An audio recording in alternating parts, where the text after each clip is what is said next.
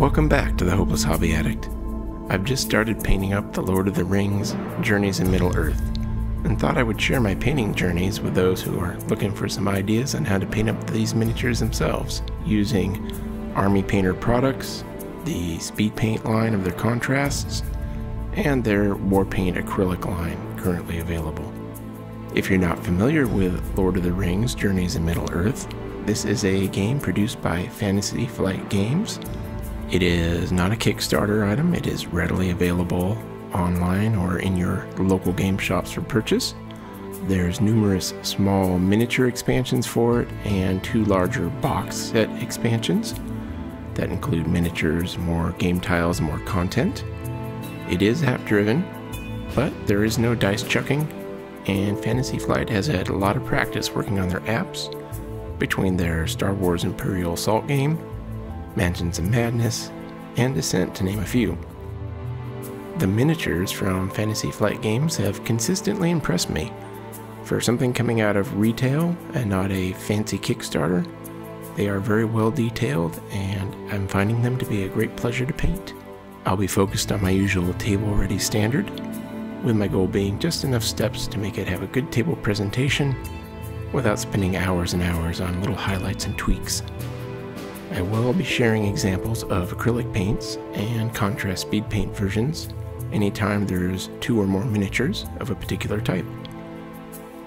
As there are 3 wargs, we will do 1 in acrylic and 2 in speed paint for this episode 1.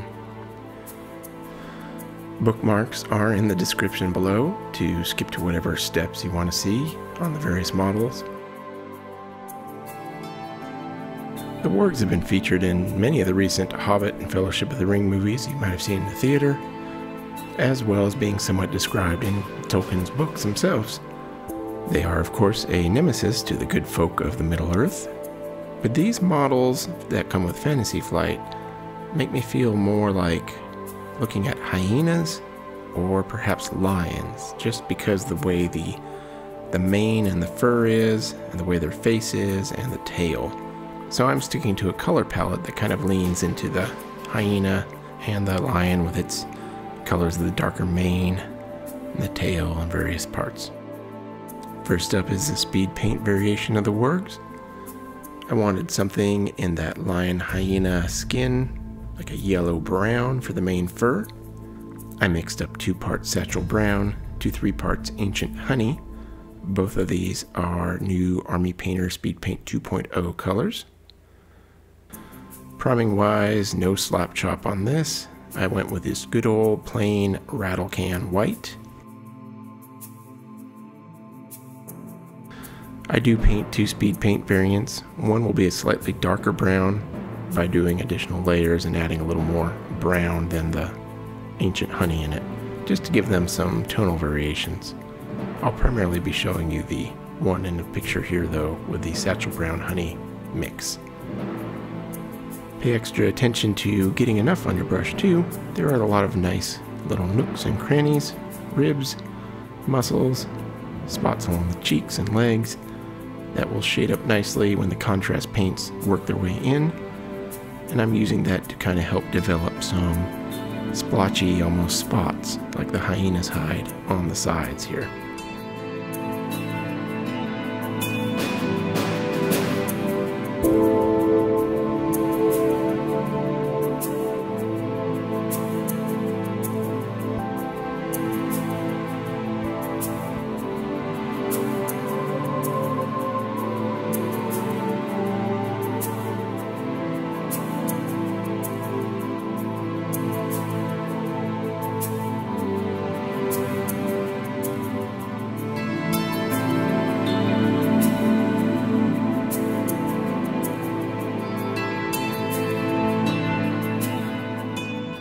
For the mane, that thick backside of fur, and there's also some thick tufts of fur on the feet, legs, and a little kind of bushy pointy tail.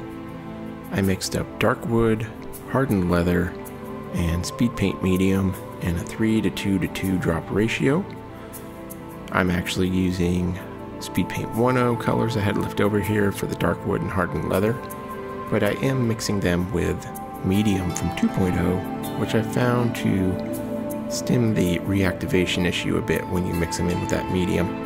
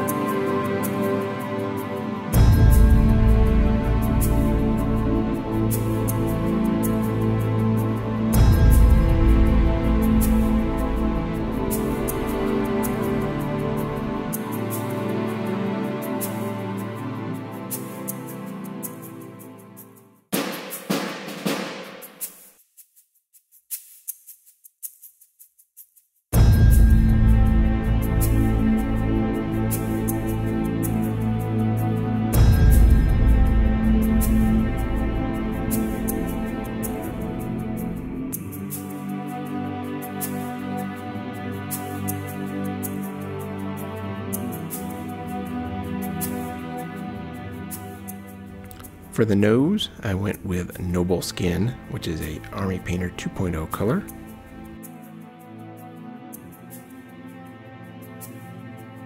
For the mouth, I really like the Army Painter Murder Scene Speed Paint.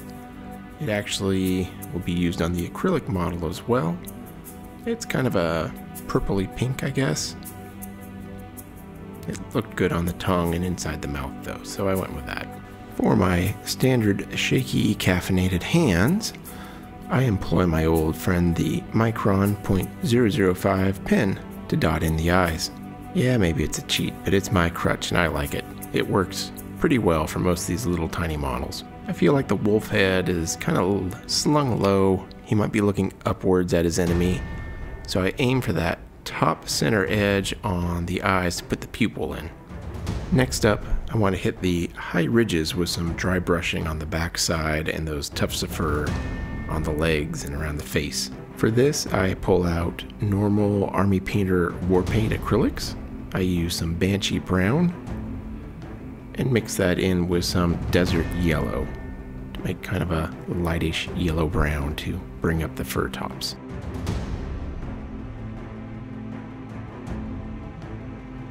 I do a second pass after adding some Green Manor Beige to hit just the very tops of that fur. We'll be using that in a bit to work with the speed paints to do some different hair highlighting in there.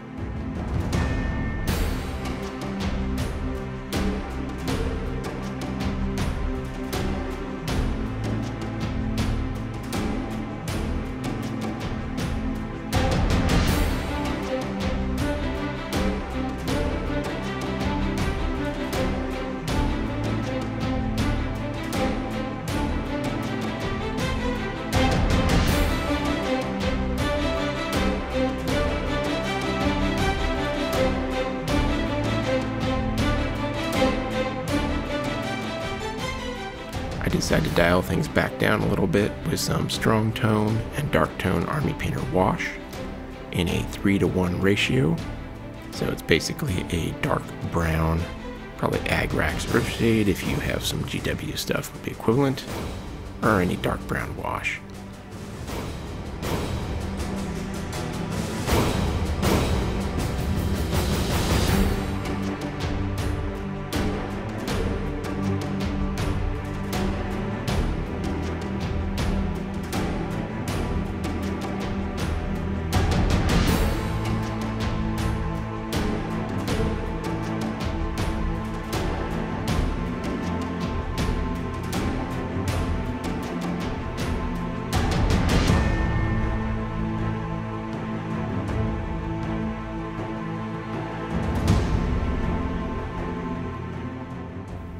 After the wash dries, I take Army Painter Sand Golem Speed Paint.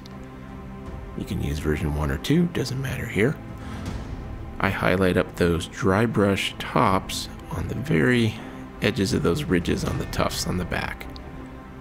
trying to mix in some alternating kind of fur colors, bring out a little more of the color of the sides and the face, kind of highlights, I guess you could say, in the fur. Give it some different character.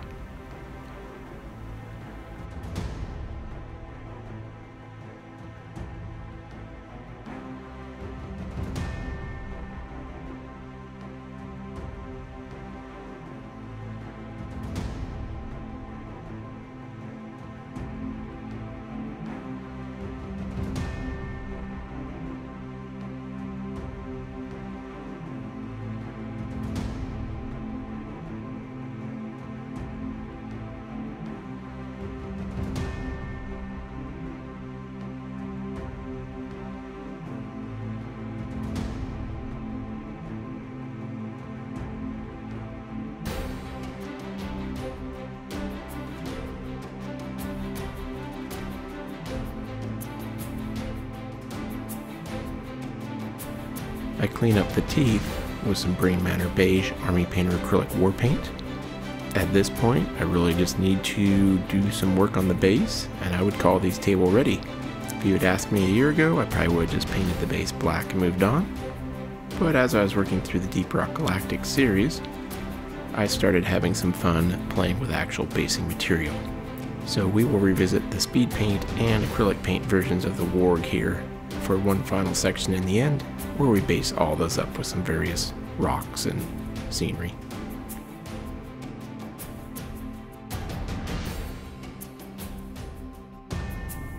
So for the acrylic painted Warg, I'll be using this Army Painter Regiment brush that came with one of these paint sets I got. I feel like I need to branch out and try some of these other brushes though to make sure I'm not missing out on something. I started out by thinning down some Desert Yellow Army Painter Warpaints. Something in a khaki yellow-brown would suffice here, similar to the color we just did in speed paint on the side fur of the bodies. This is going to be my base color for a majority of the body fur.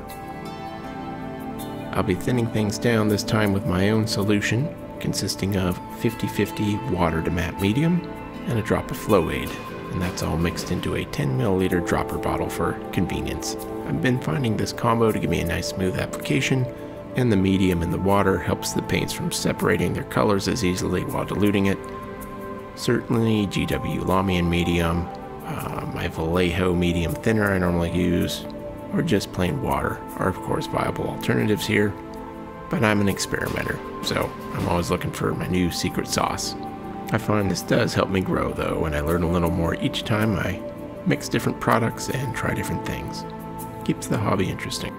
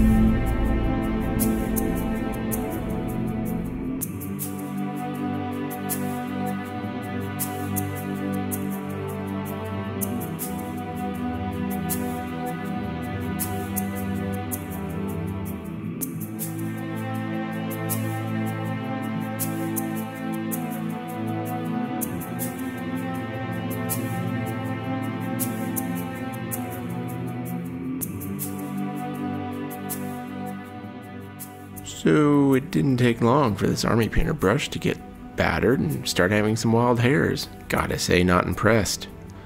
Back to my old faithful 40-cent standby. One happy choice number one. For the thicker mane fur and the tufts, I went with Oak Brown Army Painter War Paint and a touch of matte black here to darken it up a bit.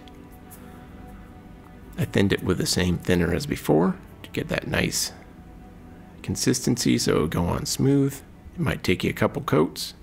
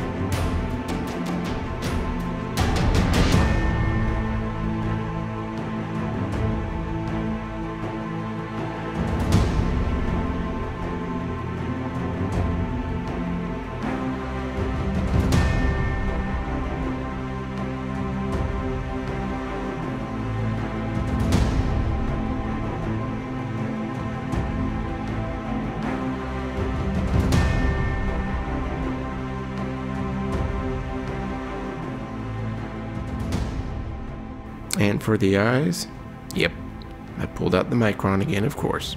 Same drill as the speed paint version. Top center on the eyes looking up at you.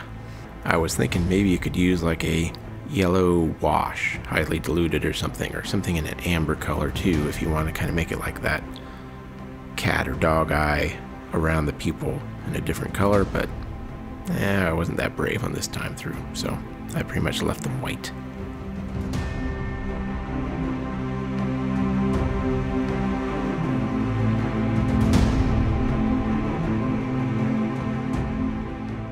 For the teeth, I hit it with some Army Painter Drake Tooth and some matte white.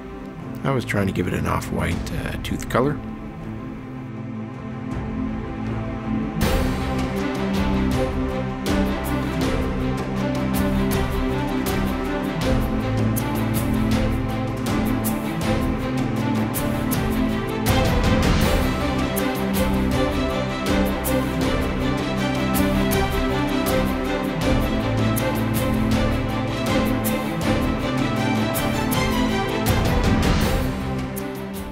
Now I do bring the speed paint back in here. I do like that murder scene, so I stuck with that from the speed painted versions and use that in its tongue and mouth and areas as well. I debated spilling some out here as I'm painting it, just to kind of see if it would look like, you know, dripping blood, but I did later decide to clean that up and just leave the teeth basically plain.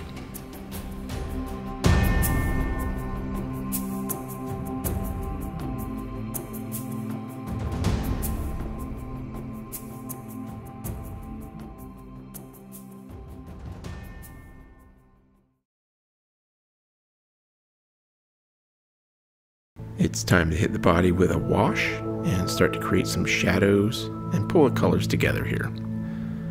Again, I went with a darker brown color consisting of a 2-to-1 ratio of Army Painter Strong Tone and Dark Tone. Slightly different than the speed paint ones, but the results felt like they were about the same. Agrax Earthshade would also be a substitute again here.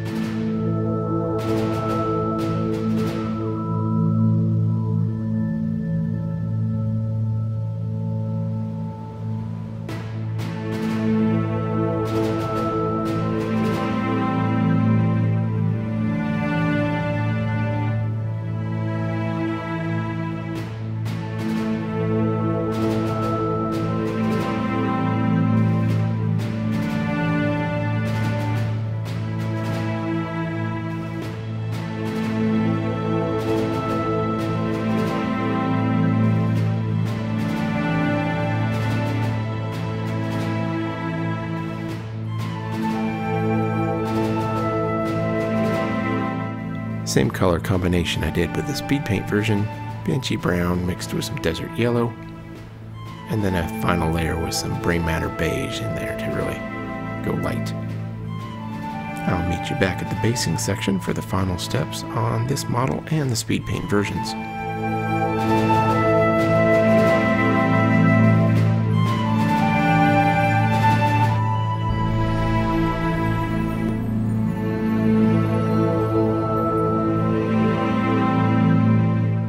So the basing went on another experimental tangent here. I do spend a fair amount of time in my local hardware store with other projects in woodworking and around the home, and I had found this grout recently and thought it's a hell of a lot cheaper for this big tub of grout than a little tiny bottle of, say, some of the Vallejo diorama stuff that you can smear on the bottom of your miniature stand there to give it some texture. So we're going to give this a try. It was very thick here, and I knew I needed to dilute it down somehow, so I decided to take some strong Elmer's glue. Figure it'll help it stick better to the base anyways, and then a little bit of water, and I mixed that all into a little slurry of earth-colored grout. Once I had mixed that up, I took some globs of it with the end of my brush, stuck it on the base, and then just used one of my crummy glue spreading brushes to kind of start smearing it around on the bottoms. I did this on both of the speed paint models. I just kind of smooshed it around without trying to cover up the feet. This is my first time to do this, so no real set approach, I guess, yet. This is an experiment in action. I see a lot of people use texture like this, color it up with speed paints, so I wanted to try that out this time. For the other one, I used some Vallejo Diorama FX earth texture. This is like a desert yellow sand. It definitely had a thinner, more spreadable consistency straight out of the bottle. More made for what its purpose is intended than grout was, but I still diluted it down a bit with some Elmer's glue just to make it flow a little better and, again, hopefully make it stick better to the base. It's definitely a slightly finer grained material than the grout, but you know, its purpose is for miniatures and dioramas and model making, so I would expect as such. But I feel you'll see in the end that the results were equivalent, so I have some decisions to make going forward. If I want to get some nice pre-stained brown grout for dirt cheap, or buy variations of these fancier ones like this Vallejo product. Army Painter does not seem to have anything like this. They stick to the little rocks and stick on battle grasses and various things like that, but I have not seen them produce a material like this you'd spread down first for texture. Be sure to be aware of that basing material that sneaks in on those sides. I definitely missed a few chunks. I noticed when I went back later on after painting everything black and getting to the final shots at the end of the video that there were a few little kernels hanging off the side, so my bad, and it's those darn end photos that always show you your bigger mistakes.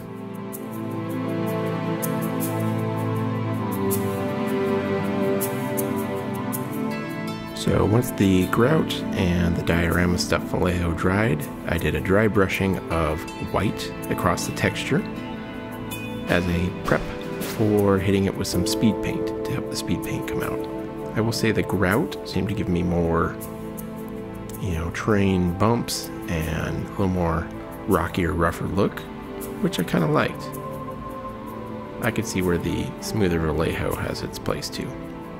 I decided to try Fire Drake, which is a speed paint 2.0 color, diluted 1:1 with speed paint medium to color up the sand, give it kind of a reddish brown base to start with. Now of course with the diorama sand it's a bright yellow to begin with, so it's like priming your model with a yellow color. Gives you a little different effect than the other dark earth color that the speed paint ones had.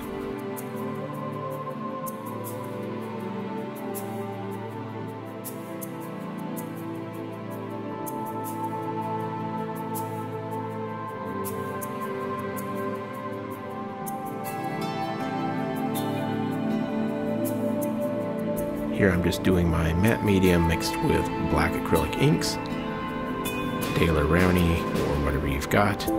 I've got a number of options from my local hobby store, so I have a few different ones from Liquitex and Dale or Rowney and those. The matte medium to me just helps it stay a little duller, not be overly shiny, and I figure it gives it a little stronger protection and coat.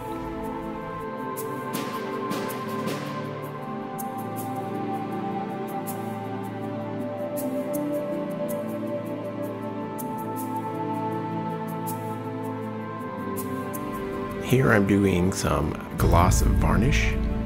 Since I had already practiced with this first speed paint one, putting the pieces there on the bottom, the shrubbery and stuff, I didn't want to spray. So 2 coats of gloss is usually my normal.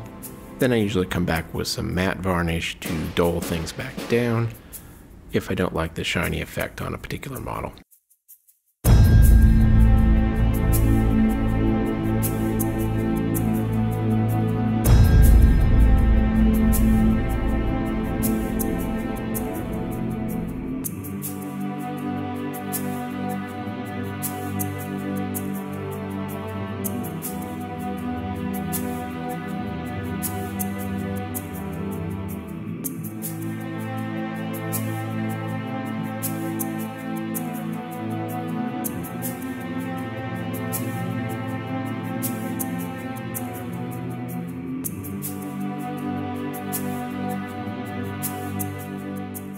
So I do have Army Painter branded glue, but I also have this Elmer Strong glue, hell of a lot cheaper for way more.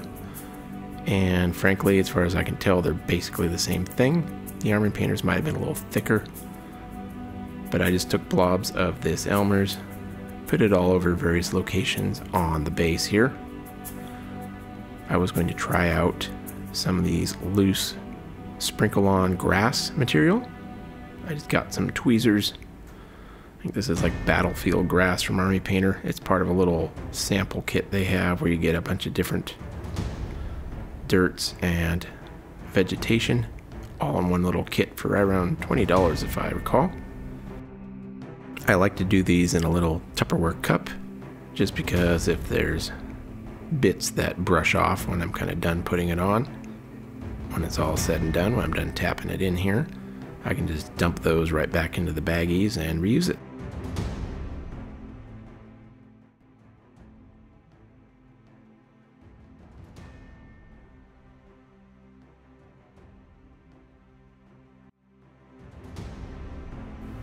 I left some spots open here so I can put some more glue in for either rocks.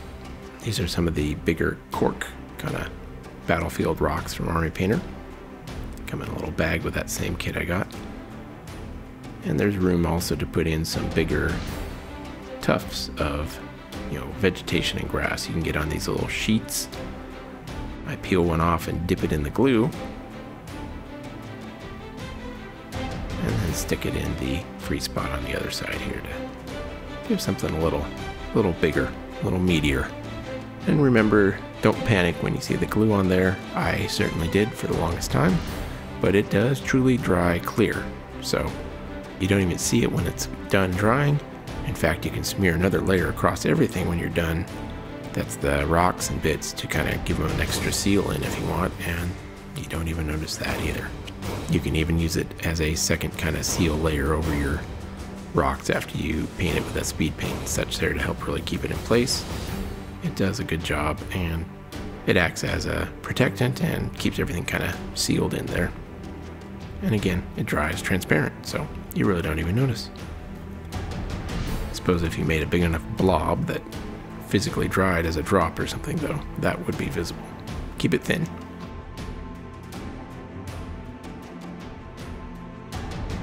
Again, same thing. Trying to glue in some rocks here. Tapping it all back in the little container here to use another day. Now this stuff I'm not as thrilled about. This is supposed to be like an underbrush, and it's almost like a rubbery, webbed chunk of stuff, and you peel these pieces off and they're very fiddly, kind of hard to stick on. Definitely my least favorite of the shrubbery options that I got with this little sample kit, but I tried it here just for practice and give some variety. So they seem to stick once you get enough glue in the right spot.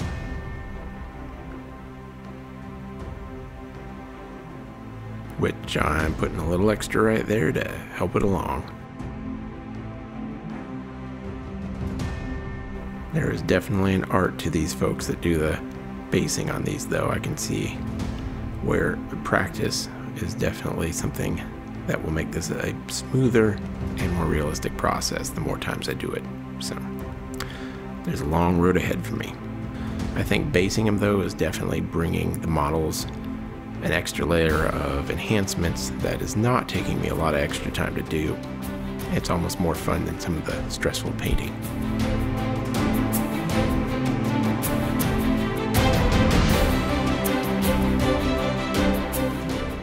Here is our final 3 wargs, presented on a piece of the game tile from the game. They're a little larger than some of the orcs and goblins and brigands and various other heroes, so easing myself into this box. That wraps up episode 1, The Wargs, for my Lord of the Rings Journeys to Middle-earth painting series. As always, thanks for stopping by and watching. Feel free to leave a like, subscribe, or comment. I've enjoyed making these videos and growing the channel, and hopefully I can keep producing something of useful content to new painters looking for just quick, easy ways to get their minis on the table, looking good, and back to playing the game. See you soon.